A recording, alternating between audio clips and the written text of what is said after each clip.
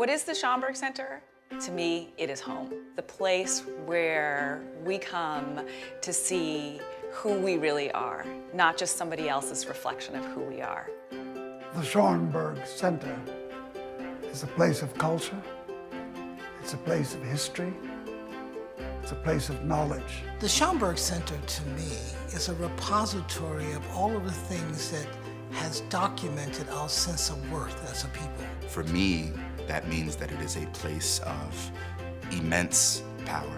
The Schomburg Center is a public research library and a cultural institution for the study of the Pan-African world. It is perhaps the best in the world. My Schomburg Center is Arturo Alfonso Schomburg. Arturo Schomburg said, Black history and culture and intellect exists at a time when most people didn't believe that. He collected those evidences, and that became the beginning of the collection. And it has expanded and has grown to where it is now a world-class institution. It holds over 10 million items. There's no parallel anywhere that brings to light what we as people of color have done, what we continue to do. Black culture is all of culture. The universals that animate everyone's life happen here for all people. The Schomburg, for me, is one of the center pillars of Harlem. When I started the journey of finding out about Red Rooster and Harlem, the very first place I went to was the Schomburg. Researchers from around the world come and use what we have here. I could not have written just about any of the books that I've written without the Schomburg Center's archives, resources. The Schomburg Center is much more than a library. We encourage lifelong learning and exploration. The Junior Scholars Program is a Saturday program with students from 5th grade to senior year in high school to help them learn about Black history and culture. Learning about my history is important because it teaches me who I am. The Schomburg Junior Scholars Program is going to do nothing but uplift them. So many talented and brilliant people have walked the corridors of this amazing institution over the years. From Octavia Butler to Toni Morrison and James Baldwin, Ella Fitzgerald, Alvin Ailey, and Harry Belafonte, who graced the stage in this room of the American Negro Theater. This place evokes great memories. It was a gift to us in our community to really try to find that space to reflect expressions of Black experience. I just knew that the environment and what I saw these young African Americans doing was a place I needed to be. What is my Schomburg Center? I'm standing here at the Cosmogram, which underneath holds the ashes of the poet Langston Hughes. On the evening when this Cosmogram was dedicated, people began to empty out of the auditorium.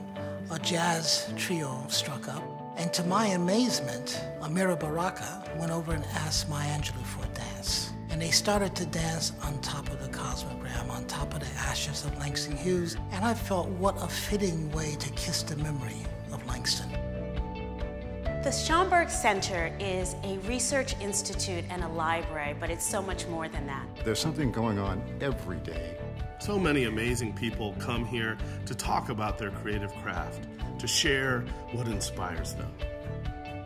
The Schomburg Center's collections help to tell stories even beyond our walls. The Schomburg Center is here in this exhibition at MoMA, One-Way Ticket, Jacob Lawrence's Migration Series. We depend on the resources of the Schomburg to enable us to tell this story. Thinking about the implications of the past on the present is absolutely crucial for understanding the next steps, understanding what we have to do to go forward. We today have the responsibility of making sure that new artists and activists, new scholars and poets know that this place continues to be a resource and a source of inspiration for the work that we must continue to do. The Schomburg Center is knowledge. The Schomburg Center, to me, is education. The Schomburg Center is home, it is family, it is foundational. The Schomburg Center is inspiration. The Schomburg is with me in everything that I do. Community, inside and out.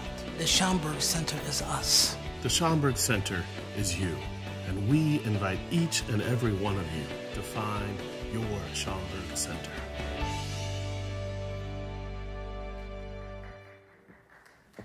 How you doing?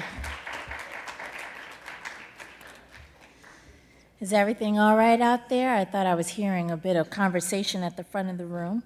Want to make sure everyone's all right. Everybody all right? Okay. Well, welcome to the Schomburg Center for Research in Black Culture. My name is Novella Ford, and I'm the Associate Director of Public Programs and Exhibitions. Thank you for joining us tonight for On the Page, Representing Black Muslim Life, presented in collaboration with the Metropolitan Opera and featuring our panelists Zaheer Ali, Donna Auston, and Kazem Abdullah. Unfortunately, Will Liverman, who is the lead baritone in X, The Life of Malcolm X, is not able to join us tonight due to health challenges. However, let's please wish him well and hope that he will take the stage on Saturday during the live HD simulcast coming from the Met Opera, which, by the way, you can go to the Apollo to watch if you have not had a chance yet to see it at the Met Opera. I will tell you more about our panelists in a few. As you saw in the video, the Schomburg is dedicated to the collection, preservation, and interpretation of global Black experiences. We have an extensive collection of audio and moving image materials related to firsthand account of experiences of Black Muslims in the US and the Nation of Islam. We also have materials from the Malcolm X collection, also including LPs, documentaries, and so much more. These materials are best experienced in our moving image and recorded sound division, which we call MIRS. So please, the division will reopen later this week, so I recommend visiting the division. All you need is a library card to access the hundreds of collections that are available there. One of those items is the Malcolm X Make It Plain, a film produced for a television program, The American Experience in 1993. It features rare interviews, archival footage, photographs, and an original musical score. Make It Plain takes the viewer on Malcolm's own intellectual journey. It features many interviews with his family, friends, and associates. We have free copies of the companion book, which is by the same name. Maybe you saw it outside on the table. If there were no more copies on the table, we will put some more out at the end of the program, but they are free, and it has a lot of the same materials that were in the documentary. It was actually put together by William Strickland and the Malcolm X documentary production team. We are able to fulfill our mission thanks in part to the support of the Schomburg Society. Do we have any Schomburg Society members here? Right on. Thank you, thank you. Give yourselves a round of applause. Schomburg Society is a membership group made up of supporters from around the world. Your support of the Schomburg through attendance at tonight's public program and through financial giving helps to ensure that the Schomburg remains the intellectual and cultural heart of Black communities. I want you to mark your calendar for the few remaining programs we have as we head into the December holiday season. On November 30th, we have the African Diaspora Film Festival, community screenings, which features 3 feature films discussing African youth and society. We also have jazz saxophonist Robbie Coltrane joining us on December 14th as part of Carnegie Hall Citywide. He is the son of jazz legend John Coltrane and pianist Alice Coltrane. And we also have our closing exhibition. We have our exhibition closing on December 4th, where marking time will be on view from 10 a.m. to 9 p.m. So please don't wait to see the exhibition, but certainly if you need some of those extra hours in the day, December 4th, the closing day, will be the perfect day, as we'll remain open till 9 p.m. There will also be a conversation called The Afterlife of Incarceration with the curator, Dr. Nicole Fleetwood, along with Drs. Emily Wang and Ruben Jonathan Miller. Please visit our website at schomburg.org to learn more and to register on Eventbrite. I've been looking forward to today's conversation as the life of Malcolm X on stage at the Met Opera prompted this conversation, as well as the publication of Temple Folk, a new collection of short stories by Aaliyah Bilal, centering the lived experiences of Black Muslims grappling with faith, family, and freedom in America. It presented an opportunity the way art always does. Art gives us an opportunity to grapple with challenging questions in our individual lives as well as society. It's been exciting to have writers, artists, and musicians place Black Muslim life at the center of narratives that value the interiority of these lives and not just the political. Though, let's face it, every breath that we take in this country feels like a political act. Aaliyah Bilal was tapped to join us in this conversation. However, that same debut collection, Temple Folk, caught the eye of some very thoughtful readers and is a finalist for tonight's National Book Award, so we wish her well, and probably by the end of this program. Yes, give her a round of applause, so in case when she watches this, and if she wins, that she will know that Harlem had her back. So you can pick up a copy or purchase the book from our Schomburg shop, which is open this evening. But if you're not able to purchase the book, I'm sure you can visit one of your local libraries and take it out. I want you to take this time to silence your cell phones as I begin to tell you a little bit about our participants. Kazem Abdullah is a formidable opera conductor with a repertoire of over 30 operas. He is recognized in the classical music industry for connecting with audiences through his well-executed and inspiring concerts. This year, Kazem Abdullah conducts Anthony Davis's groundbreaking and influential opera X, The Life and Times of Malcolm X. The newly revised score, which provides a layered jazz-inflected setting for the esteemed writer Thulani Davis's libretto, will make its and has made its Metropolitan Opera debut this month. Zaheer Ali, who is our moderator, is an educator and oral historian with more than a decade of experience directing nationally recognized public history and cultural heritage initiatives. His work lies at the intersection of oral history, historic preservation, and narrative change. He is currently the inaugural executive director of the Hutchins Institute for Social Justice at the Lawrenceville School, an innovative education initiative supporting social justice teaching and practice through scholarship, programming, and experiential learning. In addition, he is executive producer of American Muslims, A History Revealed, a digital film series and featured-length broadcast documentary currently in production. Lastly, joining the panel will be Donna Auston, Dr. Donna Auston, who is an anthropologist, writer, and public intellectual, whose research interests include race and gender, religion, policing, protests, digital ethnography, and Islam in America. Dr. Auston has published journal articles and book chapters on the historical contributions of African-American Muslims in the arts, culture, and social justice movements, the intersections of Islamophobia and anti-Blackness, gender Islamophobia, Black Islam, and U.S. politics, race, religion, and gender in the digital spaces. Her work has also been published and covered by various media outlets. She is currently serves as a foundation anthropologist for disciplinary conversations and public events at the Werner Grin Foundation. I hope, Dr. Auston, that is still correct. I meant to ask you about that. But before we get into the conversation, I would like to invite Marcia Sells, who's the Chief Diversity Officer and Assistant General Manager, Employee and Community Relations person at the Metropolitan Opera, who is part of the wide team from the Met Opera who helped us bring this program together today. Please welcome Marcia. Thank you. Good evening, everybody. Oh, got to be more lively. Good evening.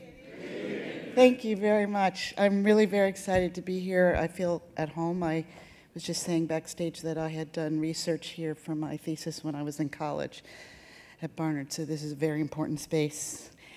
We at the Metropolitan Opera are very excited that you are all here this evening, and we're extremely grateful to Novella Ford and to the Schomburg Center for Research in Black Culture for partnering with us on this project. We are also excited about the work that we have been doing with New York Public Libraries in our outreach and audience engagement to bring in new audiences for many of the new operas that we're doing, but also as part of building new connections. The Met's bold new production of Malcolm X, or of X, The Life and Times of Malcolm X, as you have heard, is directed by the Tony Award nominee Robert O'Hara, and also with music by Pulitzer Prize winning Anthony Davis, tells the most amazing story about a really key civil rights leader here, and also an inextricable member of the Harlem community. We are excited that we hope that some of you will also be able to take an opportunity to come to the performance here, actually at the Metropolitan Opera. We have cards outside that also provide a QR code with discounts, and we look forward. But also, as Novella mentioned, there will be a free screening of the opera on Saturday at the Apollo, so that we do hope that if you can't find community at the Met, please indeed find community here in the Harlem area for this amazing screening. Without further ado, I am going to introduce Kazem Abdullah, who will introduce a clip so that you will have a chance to at least hear some of Will Liverman. Thank you very much.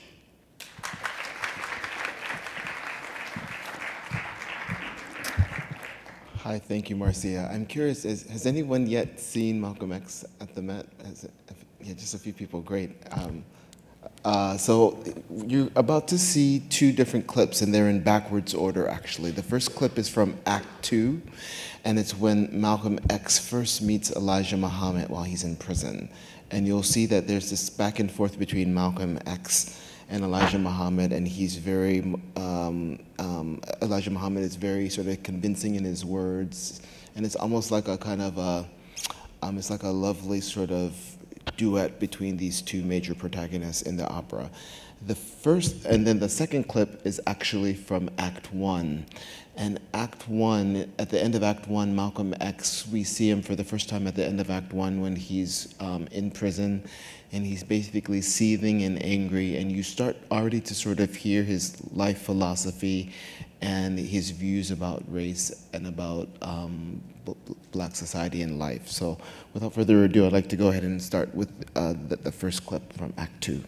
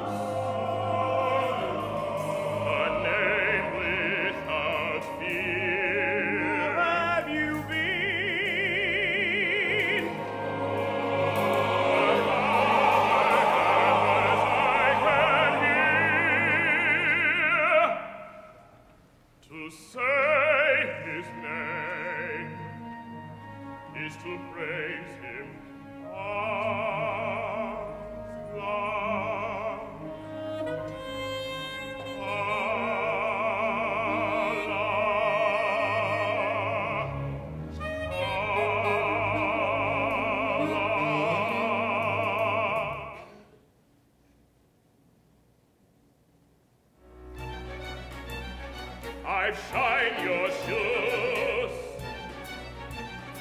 I've sewed your dope.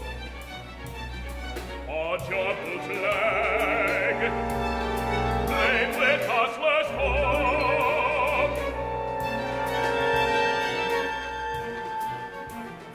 But the crime is mine. I will do your time so you can sleep. I will be out to get you on the street at night, but I won't forget any evil that's white.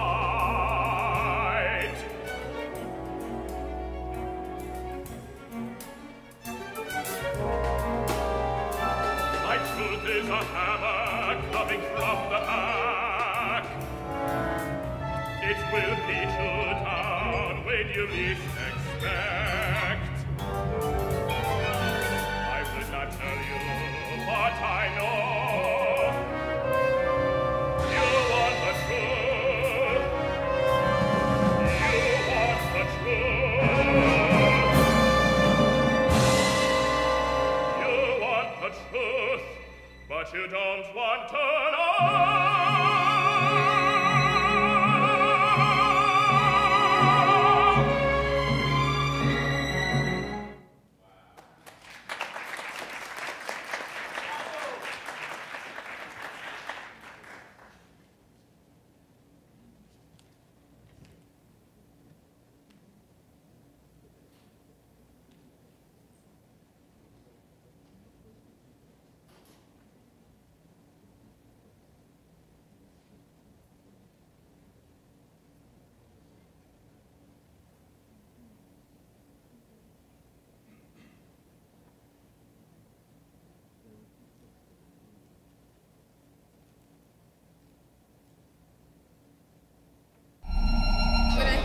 I don't normally think about Malcolm X, so to see this story being told here at the Met is amazing. Mr. X, Mr. X, Mr. X, Mr. X, Mr. Malcolm X, Malcolm X, Malcolm X. It's so impressive. I mean, I think to see someone reimagine how an opera relates to its audience in these times is so necessary. Beautiful. It was very beautiful. The costumes were exquisite. The costumes are amazing. The story is definitely true to the autobiography of Malcolm X. The voices, amazing. I'm a big fan of all of the singers. Leah Hawkins, Will Liverman, Victor, they're amazing. Shoot your shot, or give me the dough. You ain't got a lot for the white man to blow. The singing is wonderful, the dancing is phenomenal. Just a very strong message of his inner journey.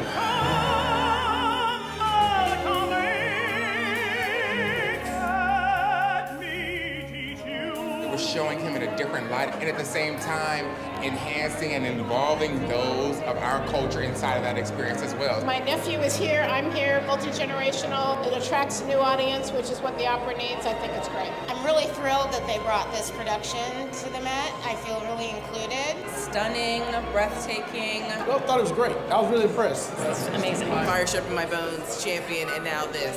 It's like, thank you, Met. These productions should be done more often, absolutely. Absolutely.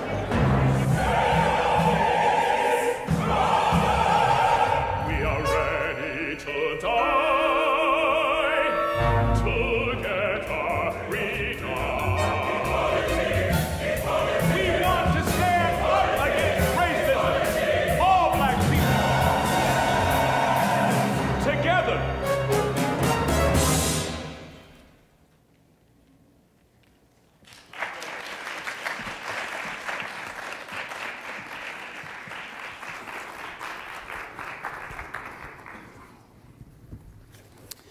Good evening, everyone. This is such an exciting time to have this conversation because we are gathering at an important moment for Black Muslim life on the page and on the stage. We have two operas. We have X, The Life and Times of Malcolm X, and there's also an opera, I think that's on the West Coast right now, which is written by, the libretto is written by Rhiannon Giddens, and it just won the Pulitzer Prize for music this year. We also have, as Novella mentioned, Aliyah Bilal's book that's up for a National Book Award, Temple Folk. And so Black Muslim lives, communities, histories, politics, economics, religion, culture, have fueled Black cultural production and inspired Black culture and American culture for, I think, we're going to say centuries, and I'll explain why centuries. And so Black Muslims have showed up on the page and on the stage in different ways. And tonight we hope to recover, explore, and unpack some of that. And I think one of the first places we have to start when we're talking about on the page is with some history, and that is with Omar ibn Said, who was an enslaved African brought to the United States in 1807, authored 14 manuscripts in Arabic, including his autobiography in 1831, which is the only known Arabic autobiography written by an enslaved person in the United States. And this is the inspiration for the opera Omar.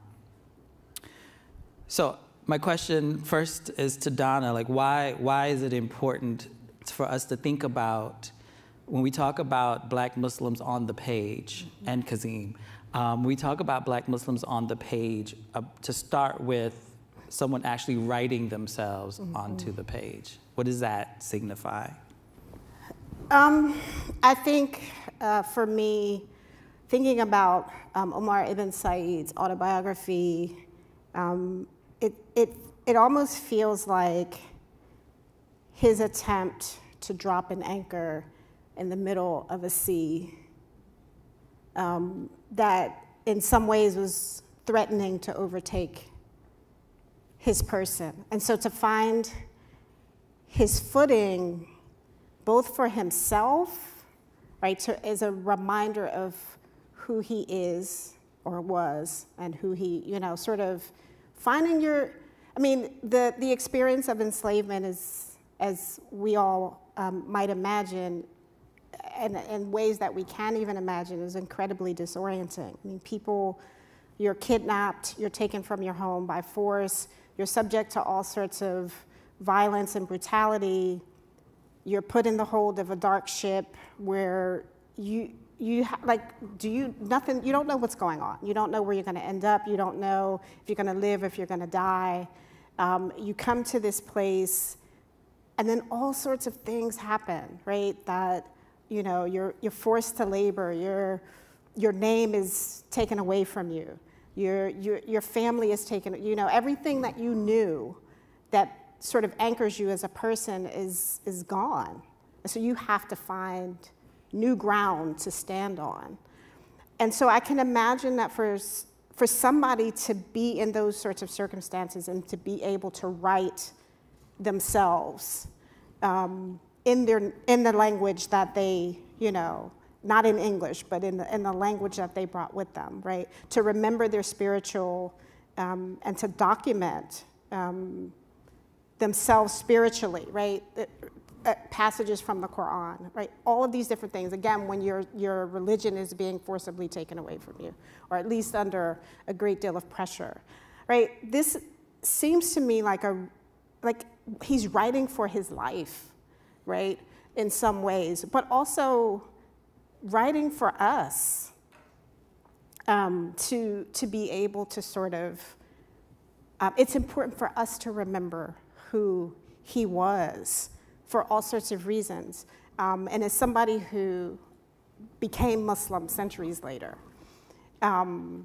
it's an anchor for me, right, to tie my own lineage to, not just sort of what happened to my ancestors in this immediate land, but also sort of anchoring me to Africa in a different way. So it really just feels like a way he really had to write for his life, for his memory and for ours. I want to tie this into the ex-opera, which I'll throw to Kazem, and thinking about how just the convention of autobiography, at least in America, I think Ben Franklin is like, has the template, and it's a story of self-making, of how you became, and Ben Franklin's autobiography opens with, and my people came from here, and they came from there. It's very much like, I know where I came from.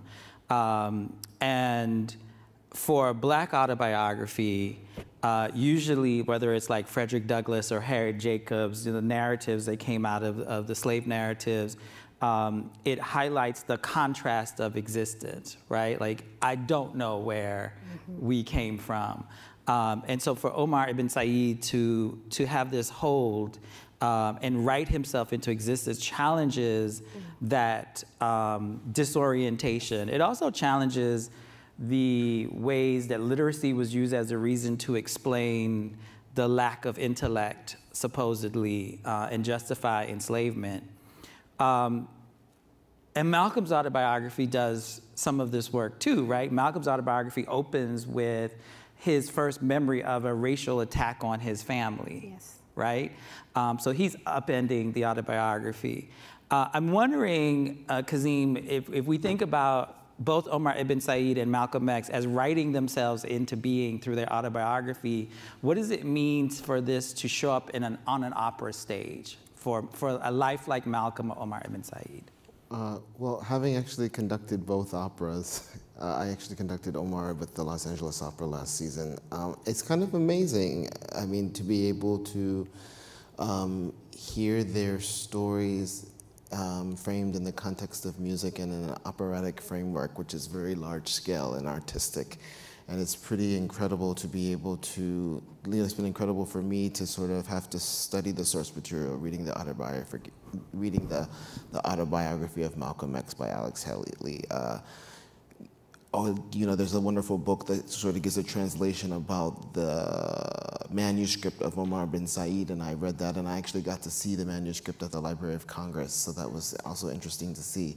But it's pretty amazing I feel very fortunate to be alive and working today, to have had this chance to be able to lead the interpretations of these works, because I think both of these men had incredible life journeys that are sort of very operatic. Like, they had to overcome obstacles and they had to find their way through the world. And when you see great operas, that's kind of a main point. And I just remember, as you were talking about Omar just now, I was trying to remember Rhiannon's words, and she has this wonderful phrase, tell your story, Omar, you must, because if you don't, your memories will fade into dust. And so if you think about when you actually see what he wrote, it's maybe 15 handwritten pages on very small paper this big on both sides of the paper. And he writes this whole story on both sides of the paper. And when you see it in the Arabic and you think,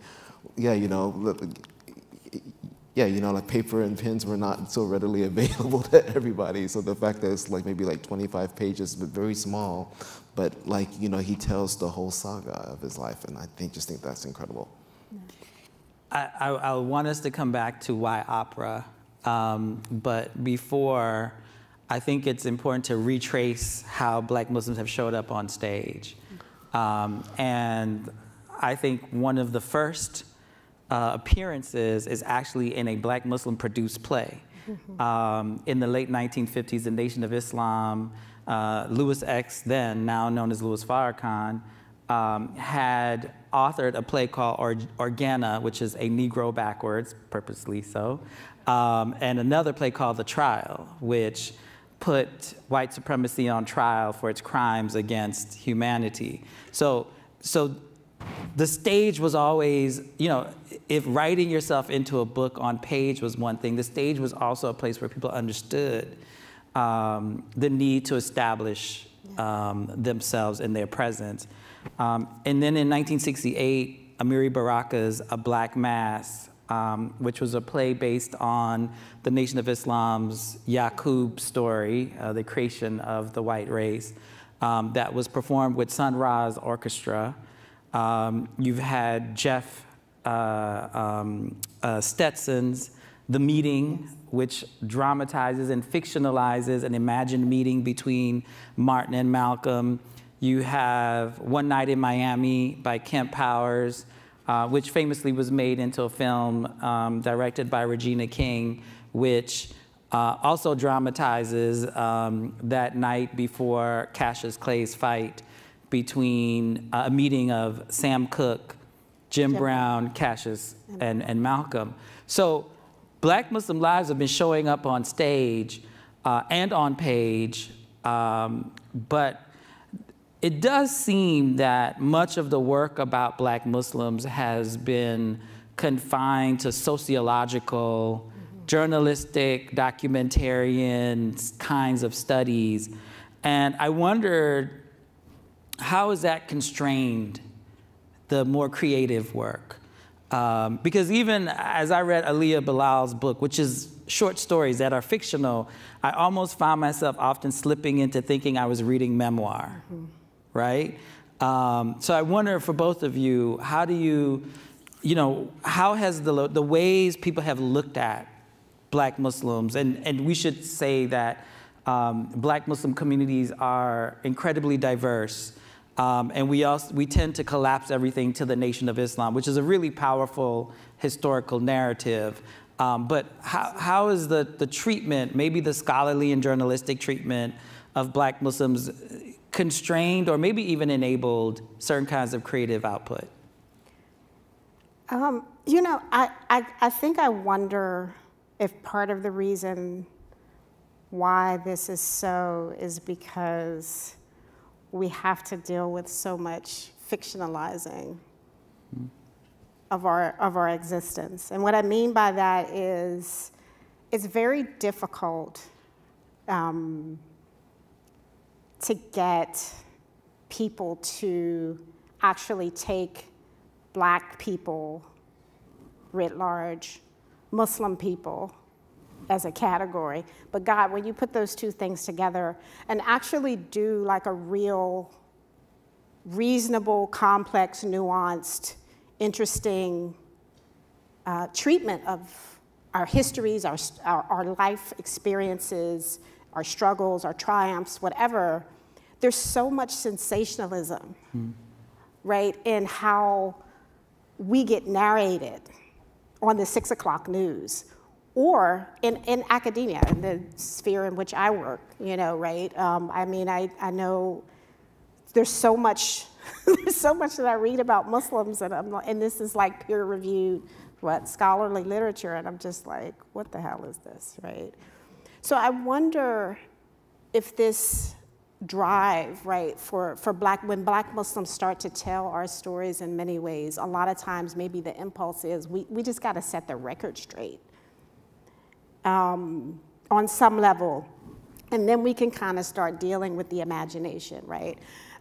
So maybe the answer to the question that you're asking, in part, it's not the only thing I don't think, but I think maybe part of it is the constraints of sort of this white supremacist set of caricatures, right, that we have to contend with, has done some things to sort of bring our storytelling and imagination and that sort of thing, sort of like we can't afford that, right, because we're always sort of struggling against these real world things that we have to contend with, right? So I think there's a way in which, and I think Black writers of all, Muslim or not, right, have had to contend with this. And we were talking about Toni Morrison like before the program started, how she, sort of adamantly decided that she was going to write what she wanted to write, without sort of being overly concerned with the white gaze, right? And this was sort of a literary, but also sort of a philosophical approach to her work that she took, right? And there are ways in which being able to do that, I think, opens up doors to the imagination that actually, sort of promote a real flourishing of the literary arts and fictionalized, types of portrayals, because you're not you don't have to sort of talk to, you know, all of those narratives that are out there. You can just sort of tell whatever types of stories occur to you, right? And so I think probably more than anything else, we've sort of been constrained by those sorts of circumstances. That's interesting when you talk about having to set the record straight. I think one of the attendees in the trailer said it was true to the autobiography. Mm-hmm. And I wonder, as someone who was involved in the production, how much was that, like, what was getting the opera right and getting the story right? Were those the same things, or like how did that tension play out? I think where the tension plays out, so like the libretto is sort of loosely based on the autobiography, not completely, but it's loosely based on the autobiography. And you know, with the libretto and with opera, you have to be super concise. So, you know, the autobiography is like 600 something pages and it takes 18 hours, as we know from the live reading, to read. That's right. Oh yeah, for those of you that don't know, about a couple of weeks ago, or at the end of October, there was a live reading of the entire autobiography of Malcolm X, and they started at 6 a.m. and it finished at around 10:30 p.m. or 11 p.m. So they read the whole thing, and many different people read. So, but a libretto has to be condensed, and so the way that Thulani Davis did it was really amazing. And so that part is actually done. What the words are going to be said on the stage, what words are going to be spoken and sung from the stage, that is set. But where you have artistic license is how you want to do the costumes, how you want to sort of set the story up, how you want to set these words musically. And what I find so amazing about what Anthony Davis did, along with his cousin Thulani, who made the words, there's many parts of Malcolm X that have jazz influence and jazz inflection. And what he very cleverly did was he basically used jazz music from the 1930s and 40s going all the way to the 60s. So like, you know, in the first act you hear a lot of big band, Duke Ellington-like stuff, and then let the jazz music progresses as Malcolm progresses, and by the end, by the time he gets to Mecca, it's this blues-infused Miles Davis kind of jazz. So he really kind of brought that element into the story of Malcolm X, who himself was a music lover himself. So. Yeah, and you know, we haven't even touched on, if we're talking about Muslims on stage, the number of jazz musicians who claimed Islam as their tradition. So there's that angle as well. I wonder, again, thinking about how Black Muslims are showing up on the page and on the stage in many of these productions, there's a figure, there's like the Black Muslim figure that comes to signify and perform a certain kind of function, especially in productions where they're not central, right? And I know that, especially I've seen it in film. I know the film could be a whole, that could be a whole thing. But what are some of the tropes? And these can be, without value judgment, just like what are some of the things that Black Muslims have shown up to, like the work that artists have deployed a Black Muslim figure to do what? Often, generally one-dimensional types of depictions. There's sort of like the nationalist, the Black nationalist figure. That's often sort of melded with sort of like a tension between their talk of liberation and their, propensity for criminality, sort of melded into one. There's also sort of this, there's often a way that Black Muslim characters are, sort of these like, embodiment of, a certain type of like respectability, masculinity, that's very sort of like narrow and one-dimensional. there's a number of ways, but then there's also sort of the, I mean, and this is particularly, you know, moving into more contemporary times, you know, you really start to get this, you know, this complexity with this sort of like, you know, these terrorist tropes, right? You know, and, you know, sort of all of the rhetoric around the war on terror, that starts to come into play as well. It was always sort of there, I think, particularly when we're talking about these Black revolutionary, you know, like prototypes or archetypes, maybe I should say, in earlier productions, but sort of like more internationalized, right? You know, and more contemporary productions. I mean, I think the commonality that runs through many of these types of, you know, these figures, right, is that they're really precluded from the full range of human lived experience, right? So you're a preacher or a revolutionary or an activist, right? But there's sort of a way in which, you know, that depiction forecloses, you know, your inner hopes or your inner dreams or sort of your inner, you know, contradictions as a family man or whatever, right? You know, there's also, I think, a gendered, you know, there's very gendered, so it's like, you know, I think for Black Muslim women, I just, do they ever, if you're there at all, you're silent, you're docile, but, you know, there's sort of a way in which you end up having these crisscrossing, these sort of intersecting, you know, stereotypes that sort of collide with each other, right? You know, this image of Muslim women as serene and docile, right? But then also, or silent or oppressed or, you know, seen but not heard, right? And so there's a way in which, you know, I think there's been a skewed set of representations in terms of Black Muslims that focused on the figures of Black Muslim men to the exclusion and silencing of Black Muslim women, who have also, which is also sort of like another element of this.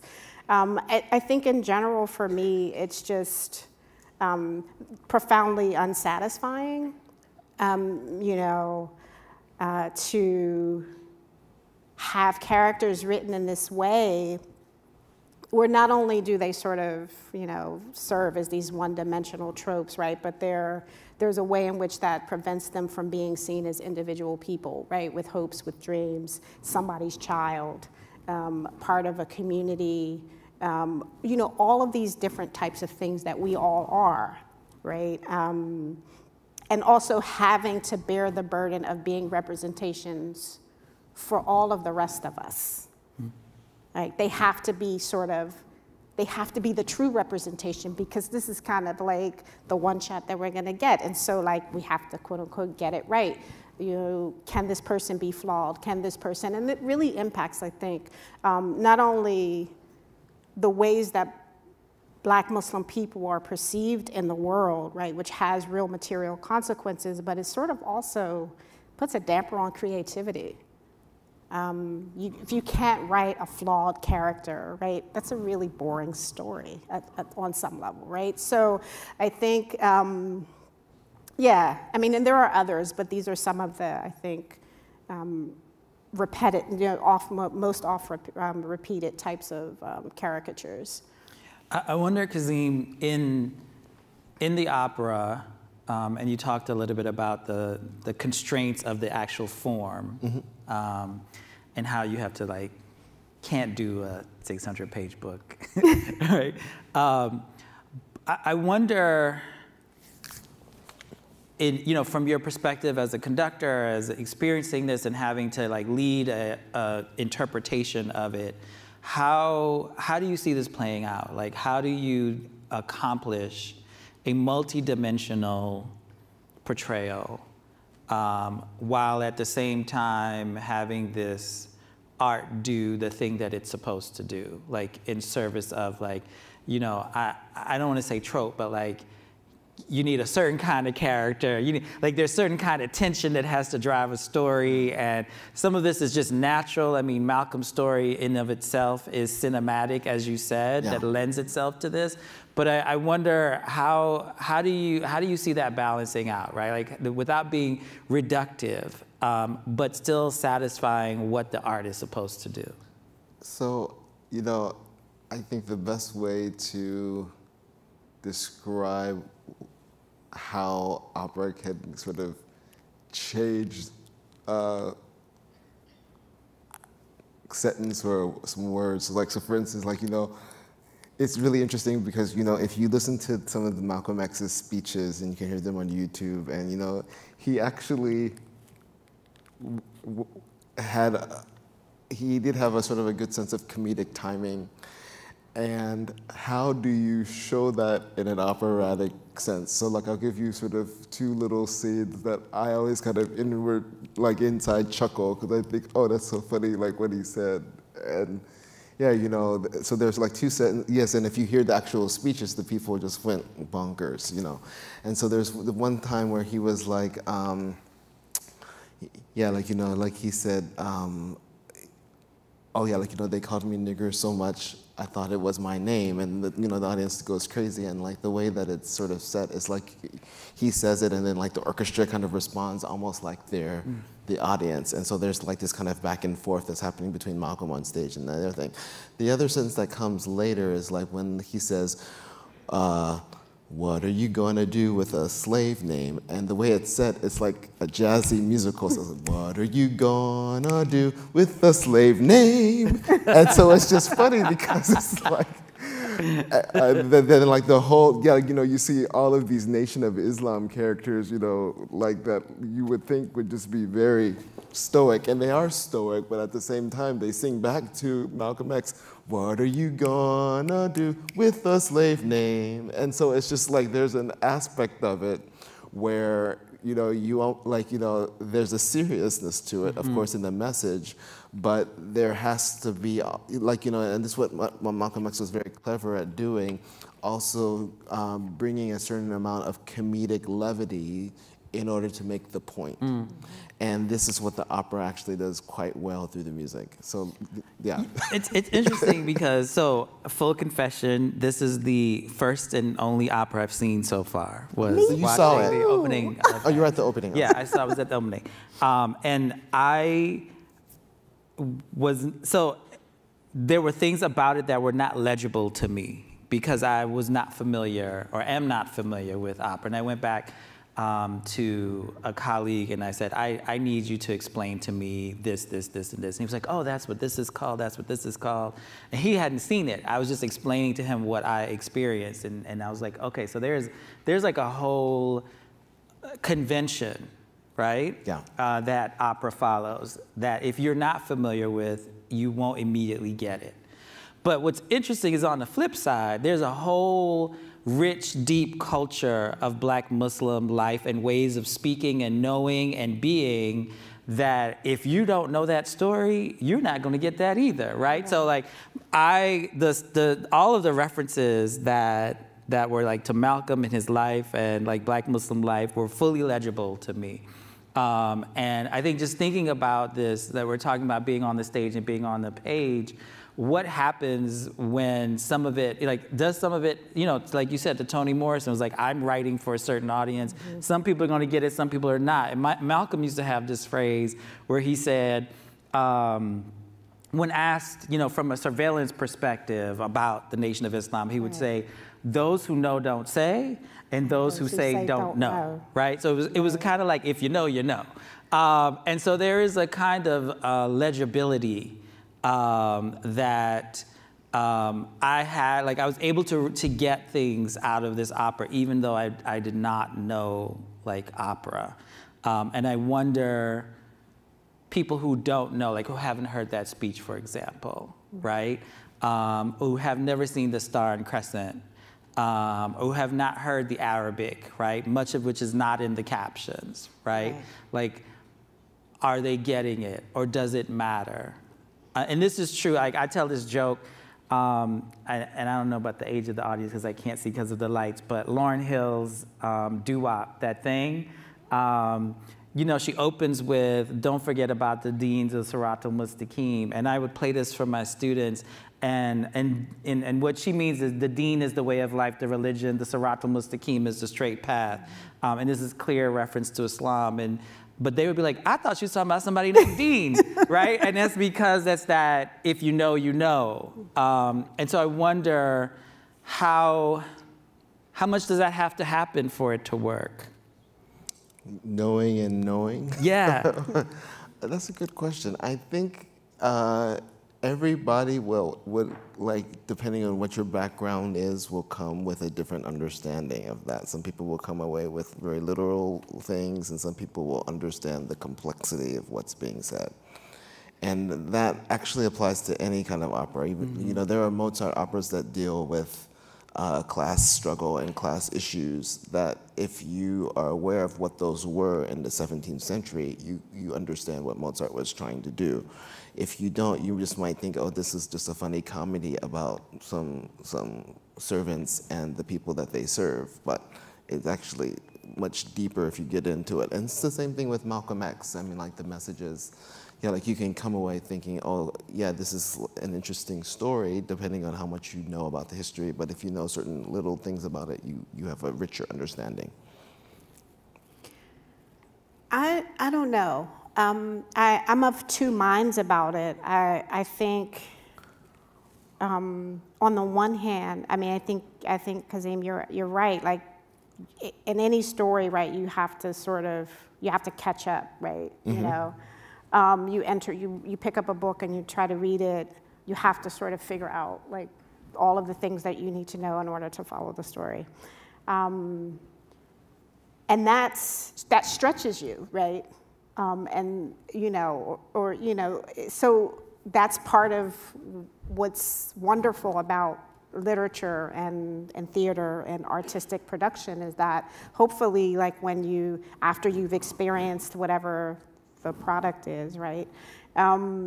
You've been stretched somewhat, right, from where you were. You learned some new things. You entered this world, which may not even be real, right? You know, and you became a part of it for a while, and that sort of adds to your own experience.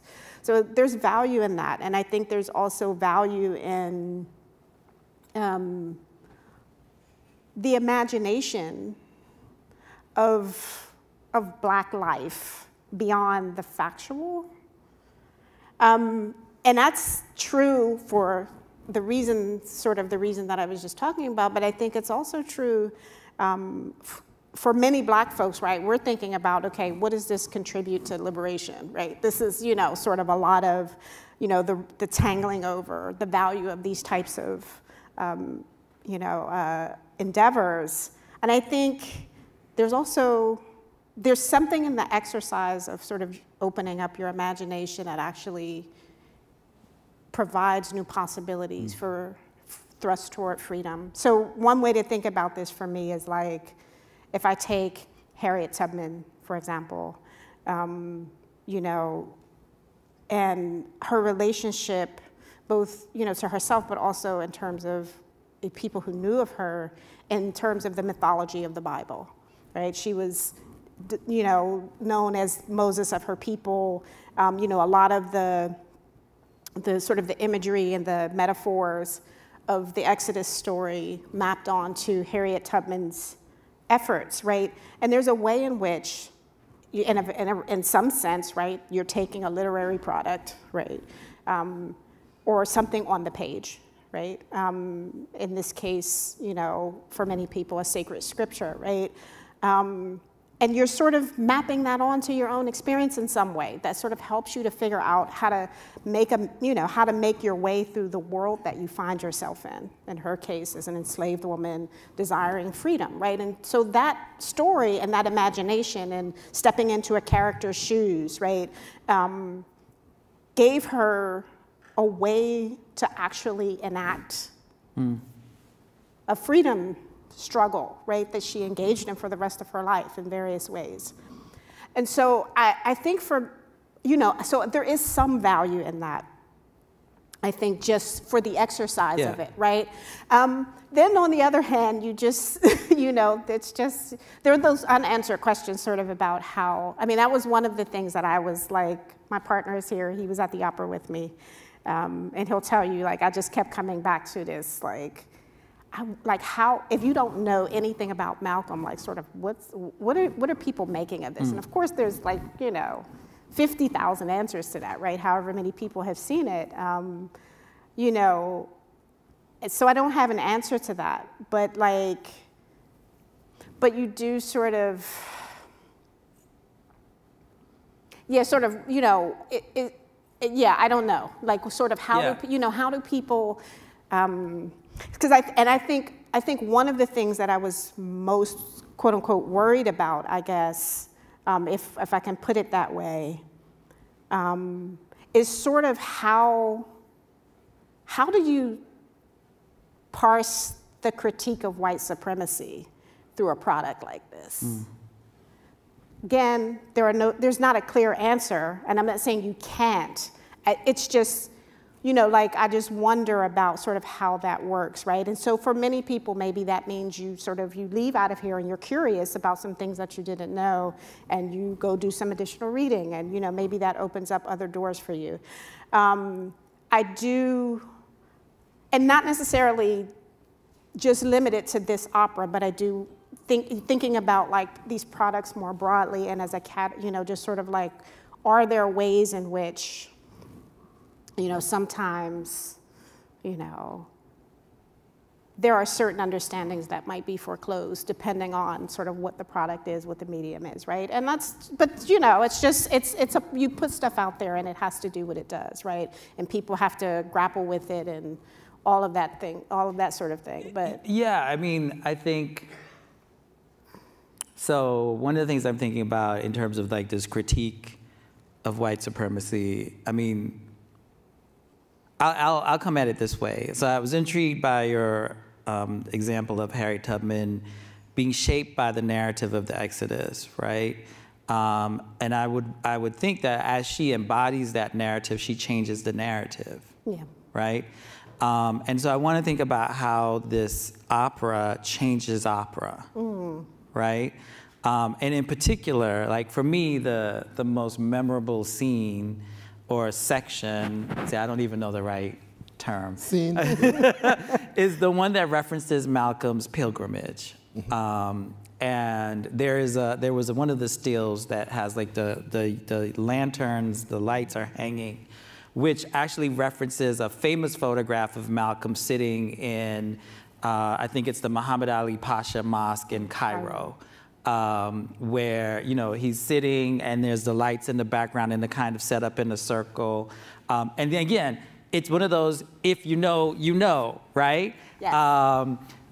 But if you don't know, it's still okay, right? But I wonder if we could break down, because there were some really important things that happened in this production or in this scene that were unique, that were true, that were, I think, transformative for a stage like that. So I wonder if you can tell us how you like saw that scene.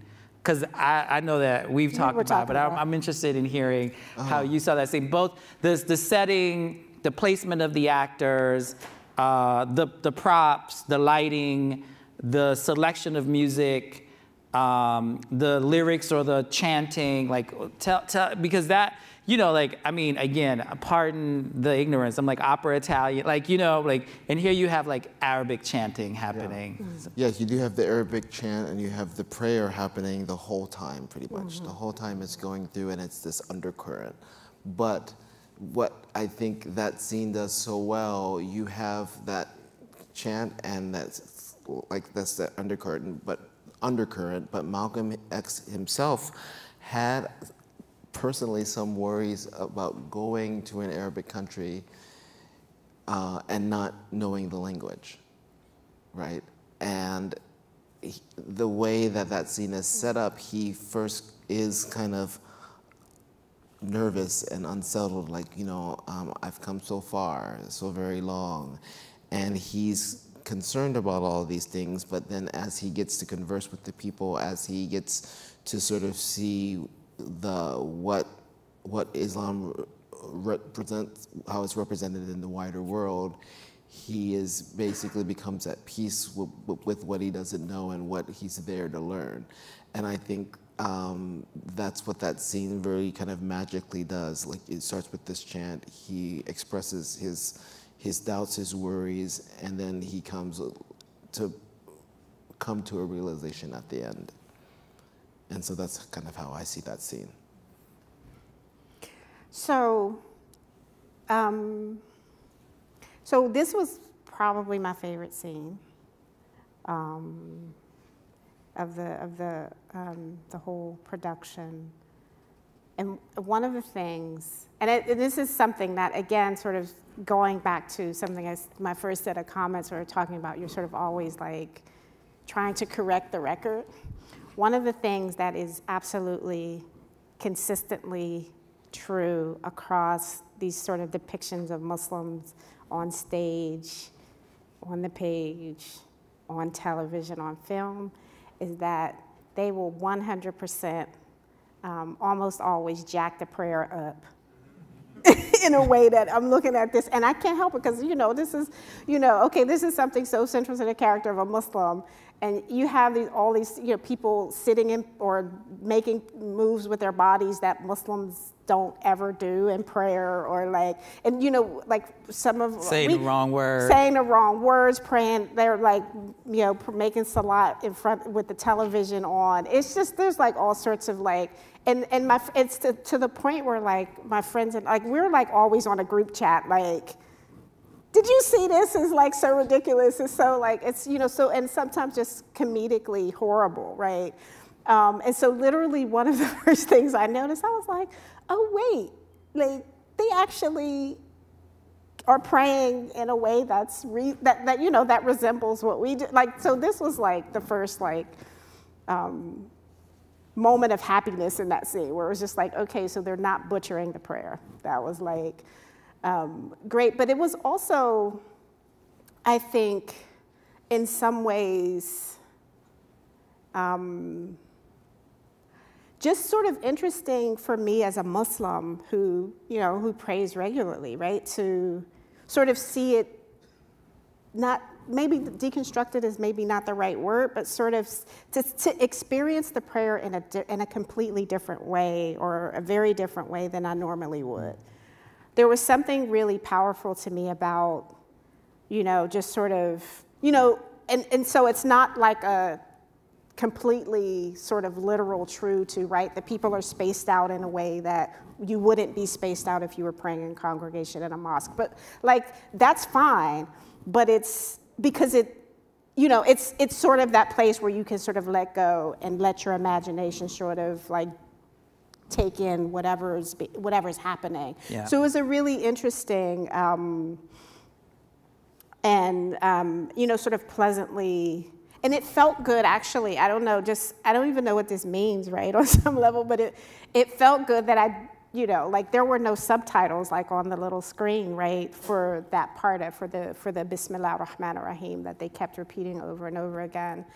In the name of God, the most gracious, the most merciful, right? These are words from the Quran. Every chapter of the Quran begins, except for one, begins with these words. And, you know, Muslims will often sort of begin various endeavors, right, with, you know, with these words, right, in the name of Allah.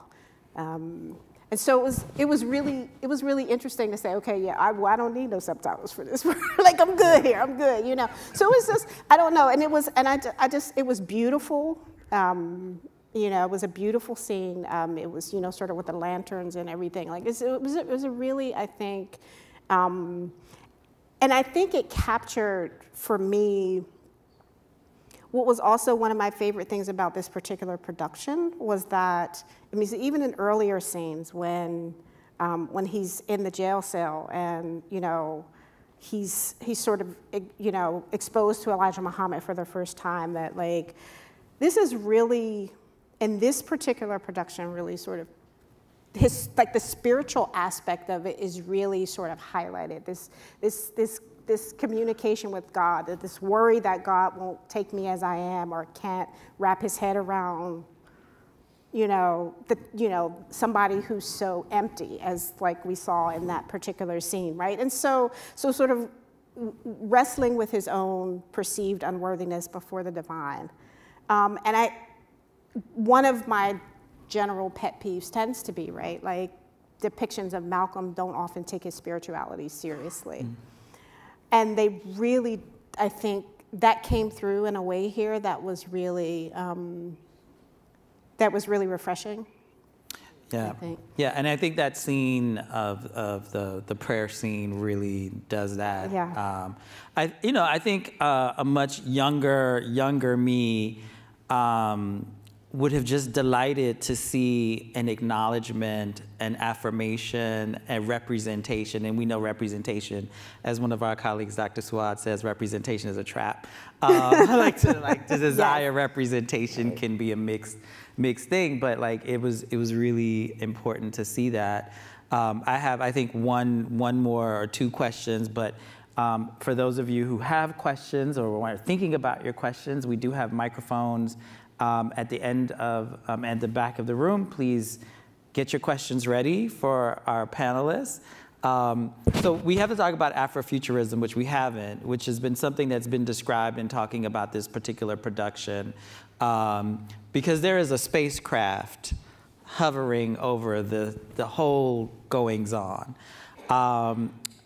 I'm not sure where that idea comes from. Do you know where that idea comes from? I mean, the idea came from Robert O'Hara, the director. Okay. So he had the idea to set it in this Afrofuturistic setting. Right. And I think the point of it was it would be kind of redundant to just have kind of like this bio-opera, just like, oh, okay, this happened, this happened, this happened. I think he wanted to set it in a context of what would Black people in the future, if like, if we're all people that are all in outer space or something in different planets, and we happen to come back to Earth, or we can travel all over the solar system, and Black people will be a part of that. Yeah.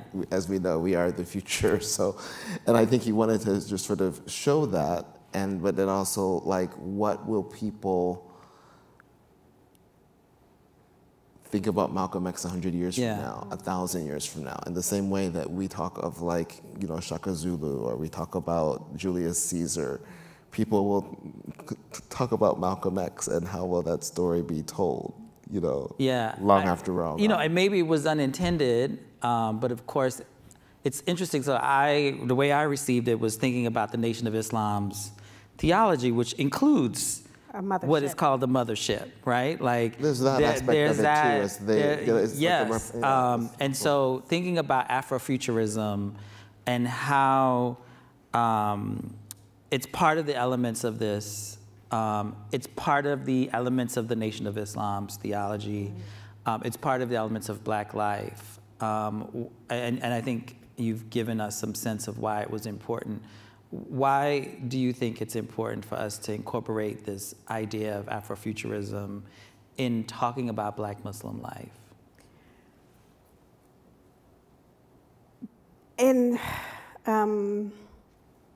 I think in many ways, this notion of strictly linear time is not always how Black folks experience the world. And this is there's always a way in which we are in conversation with what's happening to us now and what's happened to our ancestors, right? In part because those things haven't necessarily stopped, right? So there's an element of circularness, if that's a word, and sort of how many Black folks across the planet experience time. And so the future and the past and the present are always sort of like feeding into each other. And there's a way in which, I can't really, I can't think about, if I'm sort of exclusively focused on the past, right, I can't sort of figure out how I'm gonna get out of this rut and into something that's more livable.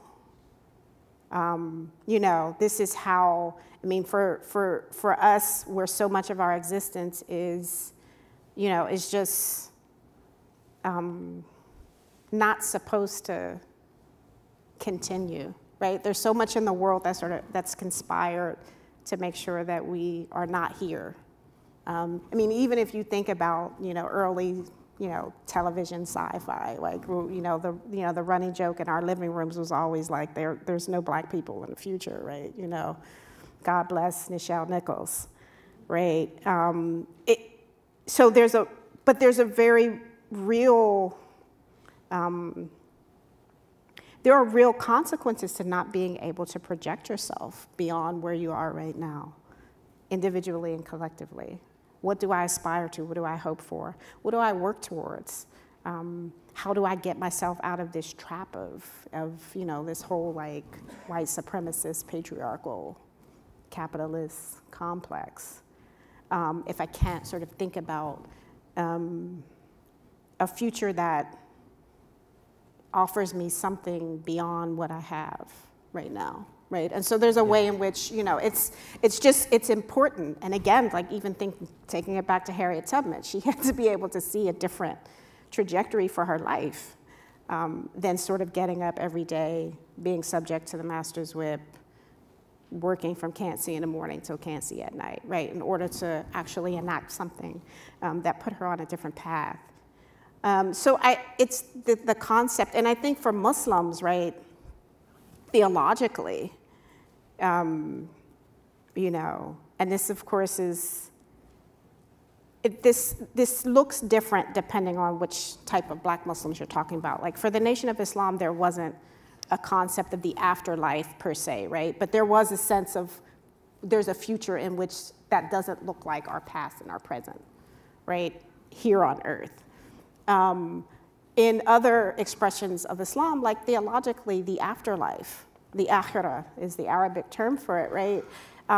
Is something that's prominently, like that's sort of the whole point of the thing, right? Is the future, you know, this future that you're trying to get to that, you know, where a lot of this stuff that you're dealing with here is not going to be present. So there's always this sort of working towards a different, you know, an existence that's, you know, somewhere off where it's not sort of immediately graspable or grabbable, right? So there's a way in which you can't be black and Muslim without thinking about, you know, futurity. You know, so it's key to, you know, sort of the whole project. I want to see if we have any questions from the audience. Yes, maybe. I can't really. The lights are so, I know, it's like so hard to see out. Testing one, yeah. Real quick, the concept about the past, traditionally for us, was not a place to relive or rebuild. We built pyramids. We don't have to build pyramids again. But it provides a foundation for us to figure out that we've done great things, so we can do other great things. It wasn't a place to get stuck in. So, because a lot of times, if we start our past in 1619, then almost anything will seem like progress. But if we go back a lot further, a couple of millenniums, then we get a better idea of what sovereignty means. But in that regard, when you mention about opera as a style, I was really worried for a minute because what I heard didn't seem to be rooted in the music that Malcolm was so much a part of and identified with.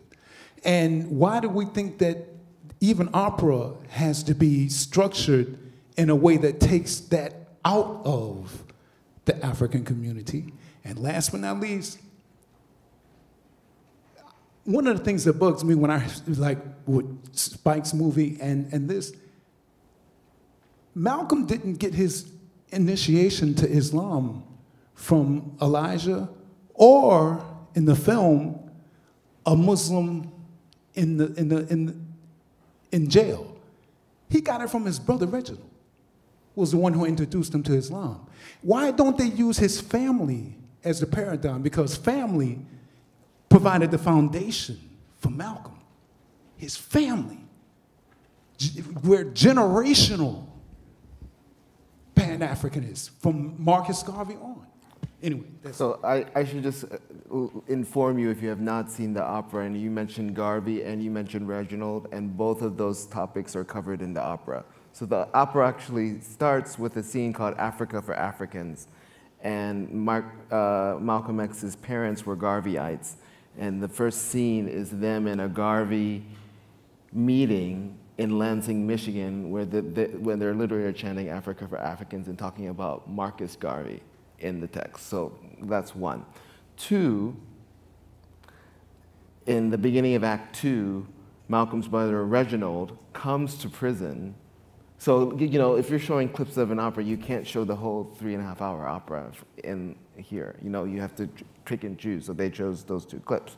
But actually, Reginald is a major character in the opera, and he makes his pitch about what Islam was. They don't reference Ella as her bringing Malcolm to Islam, but she's also a major figure also in Act 1 of the opera. So there is this sense that his family, Ella and Reginald, are both major characters in the opera. So, like, you know, you didn't see it here, no, because you can, I mean, you know, you have to be judicious about what you show, but just so you know that the family is in there.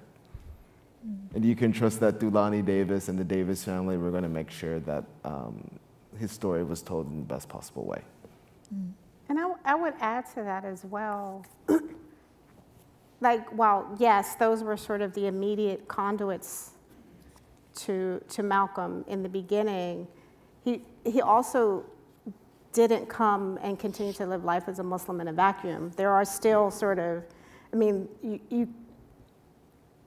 he does still have, you know, a relationship with Elijah Muhammad that is very pivotal and important in his life, right? And so to sort of say, well, it was just his, because it was both, right? It's all of those things, right? You know, and there's also sort of the ways in which, you know, Malcolm's family members are in contact with sort of a broader Muslim community, whether we're talking about the Nation of Islam or we're talking about a broader global Muslim community. I think there are absolutely ways in which the story, especially as told in the autobiography, and we've been together in many conversations about sort of where the autobiography as a narrative sort of, you know, doesn't completely tell all of the details of the nuances of Malcolm's journey, right, in and through Islam.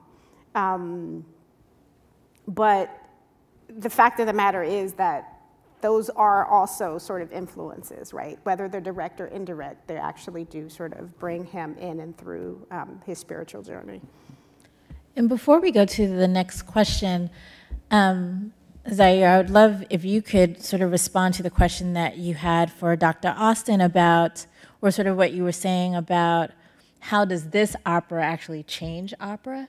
Because I think that's what we were talking about, just sort of being able to see these kinds of tableaus, you know, on the Metropolitan Opera stage, right? There are people who go to opera, right? And like that is their medium, right? And so what does this do to sort of one kind of opera goer in terms of the stories and the imaginations and the considerations that they may have for a story like this being told on a stage that they are very familiar with, while also doing some things, as I understand, with the music that for maybe your typical opera goer is also challenging them around what is the sound of opera. So if you could talk a little bit about that, and maybe Kazem as well.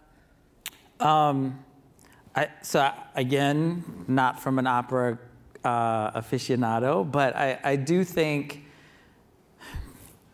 you know, I think of syncretism, right? And, you know, there's all of these debates about, like, are you being absorbed into a culture, or do you also impact the culture that you are engaging?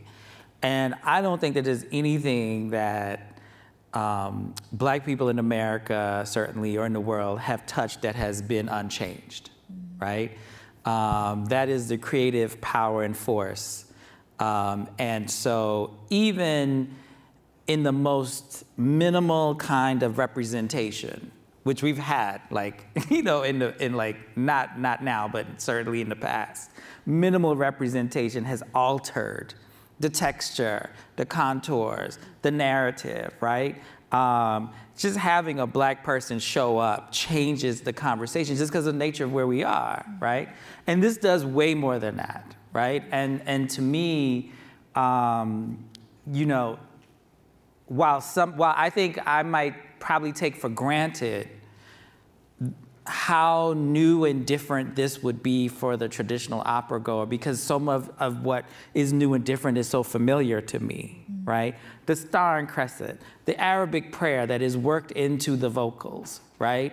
Of something that is normally not sung in operatic, you know, Allah, like, you know, like that's not like how that goes, right? I'm not a singer. How's it going? I'm not Will Braverman. But you know, like the Arabic that's worked into the lyrics, the setting, the choral background singers who are dressed in, you know, and I'm not trying to be funny, but like very Wakanda-esque kind of, you know, like Afrofuturistic clothes, right? The set design, the transformation of the Metropolitan Opera House to a crash site for a mothership or a mother plane. Like there's Nation of Islam mothership, there's P-Funk mothership, right? Like there's all of that being pulled into this. There is the transformation of the stage to a mosque, right? Like that is reshaping, you know, willingly, unwillingly, intentionally, unintentionally, what an opera is, right? Now, how people respond to that, like I haven't really talked to a lot of folks who are like, go to operas to say like, this is how I imagine some of this is illegible to them. Right? Well, guess what? Welcome to our world. Some of opera is illegible to me. So perhaps we all should sit down together and exchange conversation. Is like, this is what I saw happening. What did you see happening? And I think that's what art is supposed to do. I guess I would say, I mean, as someone that's worked on many different operas in many different languages, and of course, opera is known as this Italian art form, which it is, but many countries and time periods have taken what opera is and have made it their own. And it can only be expected that when opera came to America, that American operas would need to be black operas. Like Malcolm X, like Omar, and yes, and like, you know, Porgy and Bess is kind of, I wouldn't, it's a less of a complicated subject for another day. I don't want to talk about Porgy and Bess right now, but it's funny that one of the most successful operas in America, in 20th century America, and probably really up until Bernstein wrote West Side Story, the most popular and most well-received opera was about black people. Just saying, you know what I mean? So La Gershwin took those stories and made this opera into something that's kind of become iconic, but it's just interesting that, so you can't really separate the two. Yeah, you know, no matter how hard you try, what is interesting about American opera is black people's contribution to that, to the musical styles and all this stuff, and bringing our own sensibilities to that. Just like Germans kind of made opera their own in the 19th century through Wagner and Strauss. They made opera into something very different than what opera was in the 16th century with certain composers. So, you know, it's always an art form that's evolving, and it evolves in America with black sensibility. Yeah, yeah. Thank you. Thank you for that. Do we have any other questions? If you do, please use the microphone at the back of the room. You know, the reason why I asked that question, because I think that goes to the gentleman's question. You know, in the end, you're allowed to not like opera, right? Like, you're allowed. Yeah. But also, what does it mean for opera to expand? And then also, what does it mean for audiences to expand, right? And as you said, like, once anybody is in the room, it always changes a thing. And so what will opera be, you know, even 25 years from now, with the plethora of operas being written by black people that depict black life in some way, shape, or form, like, that then gets added, right? two said, quote unquote, canons, if you will. Yeah. And then what will we be talking about in terms of American opera in the future? Oh, sorry, sir. Yeah, how you doing? My question is about the mothership. So you guys touched on it, and from what I've heard, there is a mothership or wheels that seem to follow certain Nation of Islam members around. I kind of saw one in '95. So my question to you is, was that something that also happened with Malcolm X, or was the mothership like possibly just a reference to something, or was this something you guys made sure it was there just in case someone knew? Could you maybe ask that question one more time? Now, well, let me. I think I understand the question. Okay, right on. If I understand correctly, you wanted to know what was Malcolm X's direct relationship or experience with that phenomenon. Exactly. Okay. I think I don't know that we have any record of that, but what we do know is that while Malcolm X was in the Nation of Islam for the 12 years that he was in the Nation of Islam, he wrote and spoke as though he believed everything that the Nation of Islam taught, right? Like he was a true believer. And the theology around the mother plane existed since the 1930s. So he would have been familiar with that theology. There is no, I don't have any, or we haven't accessed any lectures where he speaks specifically about it, but like the way that he speaks about Yaqub, which is, you know, the other story that people are somewhat iffy about, right? But he spoke about all of the theology of the Nation of Islam with the certainty and certitude of a true believer. So whether or not we have evidence of him talking about it, he would have been familiar with it, and he would have believed it in that, at least in that, you know, in that period of time that he was a member. All right, thank you so much. Mm-hmm. This will be our last question. Hi. I just have one question. What was the premiere of the first viewing for the opera? The premiere originally happened in 1986 at New York City Opera. Okay, and who was the director for that? I think the director, I don't remember the... You said it premiered here in New York State? I'm sorry? You said the first premiere was here in New York State? Yeah, it was in New York City. I mean, they did a quote-unquote preview workshop in 1984, 1985 in Philadelphia. Yeah, sure. But the actual premiere of it being a full stage production happened at the New York City Opera. Wow, and who did you say the director was? I don't remember what her name was. It was a woman? Wow. Yeah, it was a woman. Wow.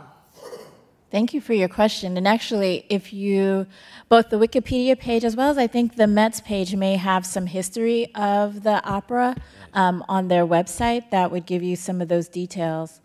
I think it's really interesting that the premiere of the Malcolm X opera happens just as Malcolm is entering into the hip-hop canon with the sampling of Malcolm in No Sellout, and certainly in the late 80s, 86, 87, 88, 89, of Malcolm's speeches in hip-hop. So there's, you know, this is part of, I was surprised at how early it was, actually. Yes. Yeah.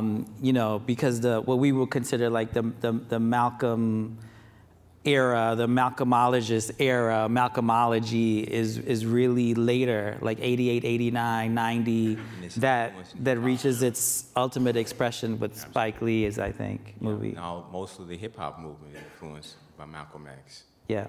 Yeah. Absolutely. Thank you so much. Thank you. You're welcome. Well, I want to say thank you so much to our panel here. Thank you for you all for being an attentive audience. Let's give them a round of applause. If you have not picked up a free copy, we do have additional copies outside in the lobby. Also, I mentioned Temple Folk. This is available in the Schomburg shop for purchase. Also consider getting a copy from your local library if you're not able to purchase it. And then there was also a discount code for the opera if you're interested in trying something that maybe you haven't tried before, or you know someone who that you think might be interested in going to the opera because this is their thing. I hope you will take advantage of that. And I also mentioned that the Apollo on Saturday, I believe, in the afternoon. In the afternoon, we'll also do a live HD simulcast. I have to say those are my actual favorite kinds because the sound is amplified, and that's what I like. So if you want to see it, probably maybe a little bit more affordable even, please consider looking it up online at the Apollo Theater. Again, thank you all for being such a gracious panel. I learned a lot here today, and we'll see you again soon.